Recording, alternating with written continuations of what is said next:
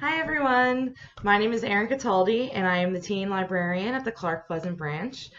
This week we're going to show you guys how to make upcycled book crafts, and specifically I'm going to show you guys how to make a fun banner. So if you look behind me, I have made a really fun little banner all out of old books and yarn and construction paper. But if you don't have old books lying around, and also I want to specify when I say old books, I mean books that are falling apart. You don't want to like rip up a textbook or a perfectly good book. So like for example, I have this really bad fallen in half copy of the Inferno that also had water damage on the front, and I use this for crafts. What's left of it anyway. So certainly don't trash any good books. Like, don't do that. And if you don't have any books that like are falling apart, you can use newspaper or magazines for this craft. So the sky is the limit. So the first thing you're going to do is you're going to make a template for what you want each of the little pennants to look like. You could do like a triangle. You could do like I have. So what I did was I ripped a page out of my book, like so, and then I like trimmed up the edges because you can see it's kind of jagged from being torn out of the book.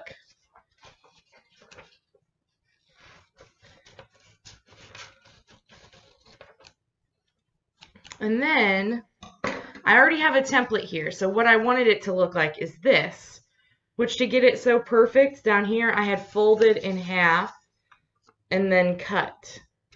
So that's my template for what I want my page to look like. So then once I have my template, I just put it on top. I trace, like you just little trace it, and then you're just going to cut it out with a pair of scissors. And you're going to do this for however long you want your banner to be. So mine up behind me is only 10. It's got 10 of the page cutouts, but you can make it a lot longer. You can make it shorter.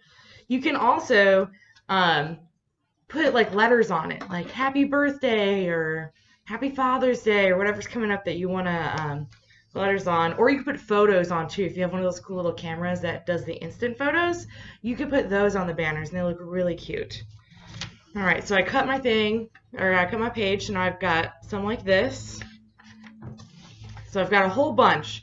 Now I need to design like what I actually want to have on the banners themselves. So the ones behind me, you can see I have little dots, different colored dots on them, nothing crazy. But I figured for this example, I'll just do this the same because it's really easy. I just had some cardboard, you know, just your cardboard, construction paper, and I cut out some different circles. So here's an example of what I did. Nothing fancy, just spacing out different colored circles on it. Like again, you could use magazine pictures, you could do a letter, photos, whatever you have around the house and you want to decorate it with.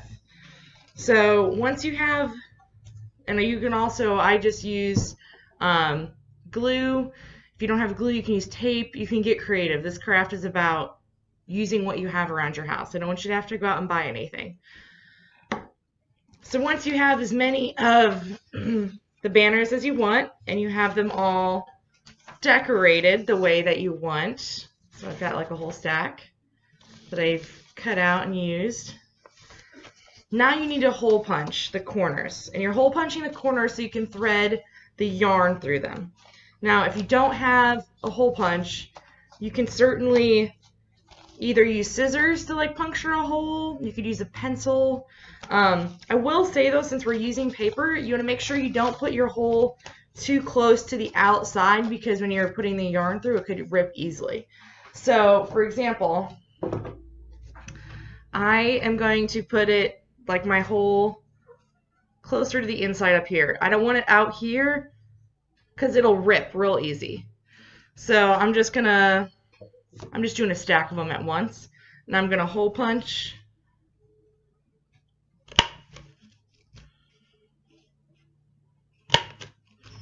All right, and you can see I've got my hole punch now. So then what you do is, and this part's fun, is you decide if you want the yarn to be on the front or the outside. And what I mean by that is So here's my yarn. I found some crazy rainbow yarn that I'm going to use. And my cats are eyeballing the yarn right now as I'm doing this.